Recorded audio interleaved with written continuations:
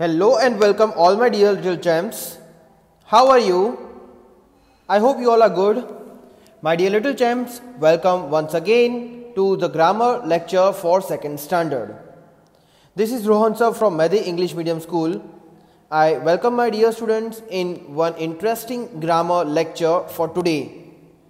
My dear little champs, in the previous few lectures we have done the new English topic, the new lesson we have done. We read, we have even done the hard words part, we understood the English lesson. So I thought let us put a pause on the English lecture so that you can get a change in the lectures. So today I thought let us introduce a new grammar chapter for you. We have done all the grammar chapters for which I have got a good feedback, good homework photos, good doubt solving sessions also happened on every Saturday. So my dear little champs, today I hope that you all are sitting with your books. So please keep your grammar textbook in this lecture. If you do not have grammar lecture, what you can do is at least keep your rough book.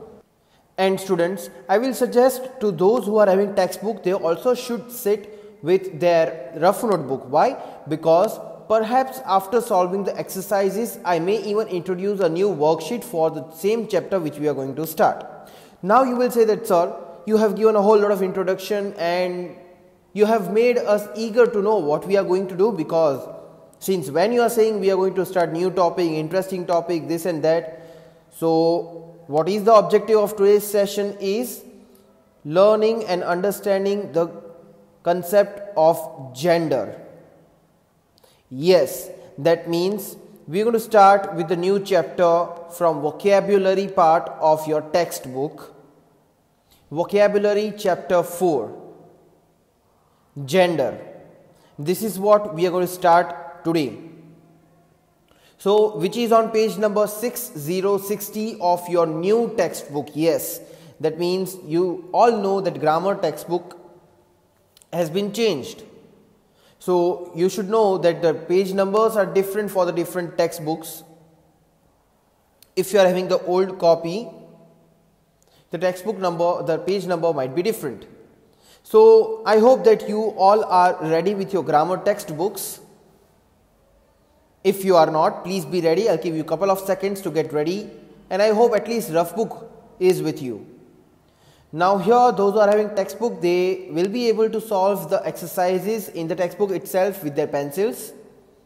Those who are not having, again they will be able to write the answers, because in the grammar you know that there are not the long answers. There are the type of objective questions always. So I hope you all are ready by now. Now I will display the grammar textbook on the screen. For those who are not having the textbook, they will be able to look at the screen, observe the textbook, read the questions and everything given in the textbook. So let's get started. Children, this is your grammar textbook chapter number 4 from vocabulary, obviously, gender. Now, before starting anything, the main topic of the gender is given in your textbook itself, on the heading part itself. Can you see a picture here? Brother and sister are sitting and studying. I hope that if you are having a brother or a sister, you also might be sitting like this with them to study at home. So here brother and sister are studying. So who two people are studying here? Brother and sister. So they are the gender we are going to study here. Yes, they are the gender. What means this is a boy, this is a girl, this is a brother, this is sister, this is son, this is daughter. This is what we are going to study in this chapter. So let's get started. First of all, look at the pictures. Man, woman, grandfather, grandmother, bull, cow, rooster, hen. So what are all these? Will you say these are the opposites? No. These are the opposite genders. So students, like boy and girl are there. Not all boy and girl. You can say that bull is a kind of boy and cow is a kind of girl. No. Like we human beings have different genders, man, woman, boy, girl. Similarly, animals also have the different gender. But what is the perfect name for all the men side and all the woman side? All the men and women side, they might be having something, some name, right? That name is masculine gender and feminine gender. That means grandfather, man, bull, these all are the masculine. Grandmother, cow, woman, these all are the feminine. Masculine means all the boys, now whether it is in the human being or the animal. Feminine means all the girls, whether it is in the human being again or in the animal. Now you see, if I say bull, bull is a kind of boy in the animal if we count. It is masculine gender. Cow, in the same way, we call them in the side of girls. It is feminine. So, for not all the genders we can say it is boy and girl. Can we say grandfather is a boy? He is a man, obviously. But he is grandfather. So, for all we cannot say these are the boys and these are the girls. So, these all are the masculine and these are the feminine. Let us understand it by reading the definition. The nouns man, grandfather, bull and rooster stand for male animals and people. These nouns are said to be of masculine gender. So as you can see here, man, grandfather, bull, rooster, these all are the male, either animal or human being, but they are male. So that is why they are known as masculine gender. They are said to be the masculine gender. Similarly, the nouns woman, grandmother, cow and hen stand for female animals and people. These nouns are said to be the feminine gender. Now again, if you can see here, woman, grandmother, cow, hen, these all are the nouns which stands for the female, either it is animal or a person, but they are female. That is why they are known as feminine gender. So for male it is masculine, for female it is feminine. It is kind of pretty rhyming, male masculine, female feminine. So you will be able to remember it very easily. At first it seems very difficult, but once you get used to with these words, then it will be easier for you to remember it. So now you know what is masculine gender and what is feminine gender. Let us solve the exercise and explore our idea towards these gender. Number 1 exercise is for match the masculine gender with feminine gender. So you just have to match the following. It is a kind of. Now masculine, feminine, 2 columns are given. Let us match these columns. Now you have to find the feminine gender of sir. So when you come to school, say for an example, if Rohan sir is there, you call sir, because Rohan sir is male. Then what do you call to other teachers if they are female? If they are female, what do you call them? Do you call them aunt? No. Do you call them madam? That means ma'am. Yes. You either call them madam, miss or ma'am. So madam option is given here. So sir will be with the opposite gender, that means the feminine gender for sir will be madam. It's just that we put apostrophe in the place of D, which makes it ma'am. So the spelling of ma'am will be M-A''A''. Always make sure M-A-M is not the spelling of ma'am. Many of you are writing till the date. I have seen in your homeworks when the spelling, if you have to write for the ma'am, you write M-A-M, which is incorrect. M-A apostrophe A-M is the correct spelling for ma'am. Let us move on to question B, king. Okay, so what is the feminine for king? Can you say aunt? Obviously not. Madam is already matched. Queen, yes. You might have heard king and queen of this country, right? So feminine for king will be queen. And students, I hope that you too are solving this in your books. For those who are solving in the textbook, they don't have to worry, right? They can just match as I am doing here. But for the students, those who are solving it in the rough book, they simply have to write sir. They can put equals to mark and they can write madam. Similarly, king equals to queen. This way you can match the following, so that easily you can write the answers, and later when you get your textbook, you can jot down the answers in the textbook as well. Or at least you can practice masculine and feminine from the rough book also. So in the tests or in the exams, you don't face any difficulty. Question C, uncle. Okay, so what is the wife of uncle called? Do you call duck? No, you will say duck is an animal, it is a bird or whatever you consider it an. So will you say uncle, the feminine gender of uncle is girl? Obviously, wife of uncle will be girl, but what is it? Exactly the noun, the feminine. It is aunt. Uncle, aunt. This is the correct pair. Uncle, aunt. Please write the answers, those who are writing in the rough book. For the students who are writing in the rough book, I hope they have written every single thing in the rough book. Chapter 4, vocabulary, gender. These details you have to write, because when you send the photos to your follow-up teachers, they don't know which chapter are we in. So your heading should say everything.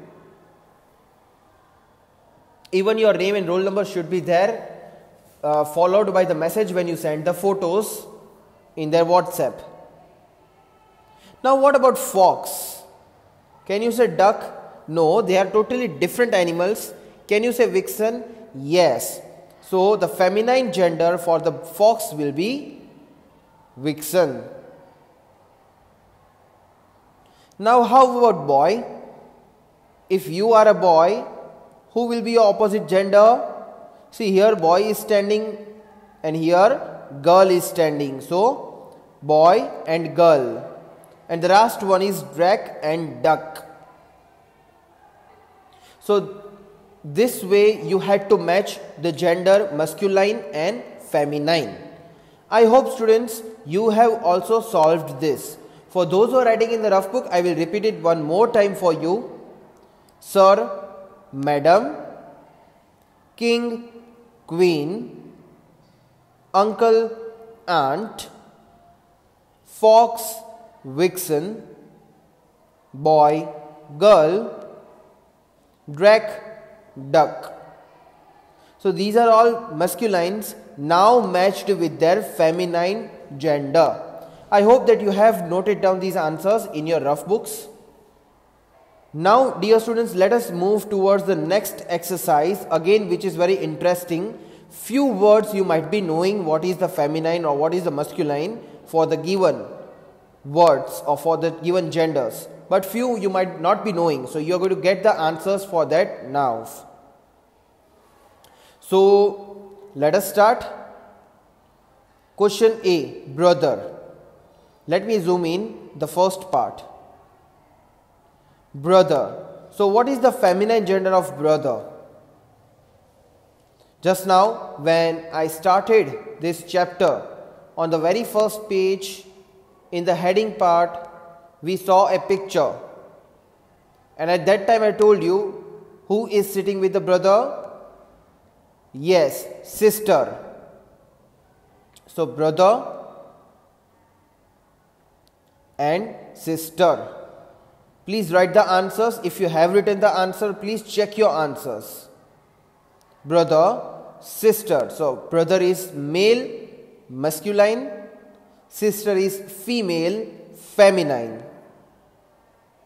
I hope slowly you are getting the deep knowledge and understanding about masculine and feminine. Question B. Fisherman. Okay. Now you will say that, sir, we have heard man. We have heard fish. What is fisherman? Let me show you one picture and then I will describe you further. Students, just after this question, can you see this picture here? Here the picture is of a man catching fishes by throwing the net in the ocean or in the sea. So a man catching the fish and selling the fish in the market is known as fisherman, because man is doing that job. So what will be the feminine? If man is doing that job and he is known as fisherman, you need to just find the opposite gender of men. So what is the opposite gender of men? Woman, right? So what is the opposite gender of fisherman? The answer is very, very easy, isn't it? It is fisherwoman. So let us write the answer here. Fisher woman. And as fisherman is given in the singular, we will write fisherwoman also in the singular form. I hope that you are writing the answer. Everything is same, just man will be here changed into woman. If men, man, was given here, then we had to write women. Moving on to the next question. Grandson. Let me show you the picture of a grandson. What is grandson? You will easily understand by looking at the picture again. Can you see, students, here the picture here? Very beautiful picture of a family. Here grandson is written. Now you know what is the meaning of son, right? So you are the son of your father and your mother. But what about your grandparents? That means you are the grandson of your grandparents. That means what is the meaning of grandparents? The father and the mother of your father. They are your grandparents. Here grandson is written. Can you see a grandson is very happily looking at us and is sitting with their grandparents?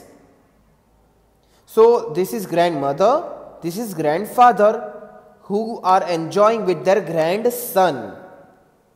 So you are, if you are the son, then you are the grandson of your grandparents. But only if you are male. If you are a boy, then you are the grandson of your grandparents. But if you are a girl, then what is it? I will give you time to think about the answer. Your time starts now. 5, 4, 3, 2, 1, 0. Now again let me show you one picture. Students, I hope now you can see the picture of a girl enjoying with her grandparents. So what is a girl called to her grandparents? If a boy is grandson to his grandparents, then what is a girl to their grandparents, to her grandparents? Simply, for a boy you use the term son, then for the girl you use the term daughter. So grandson is a boy, then granddaughter is a girl. I hope that you have written the same answer. Check your spellings also. Here I have written the answer granddaughter. That means if you are a girl, the parents of your father are your grandparents and you are the granddaughter to them. And if you are a boy, then the parents of your father are your grandparents and you are grandson to them. So grandson, granddaughter. The next question is niece.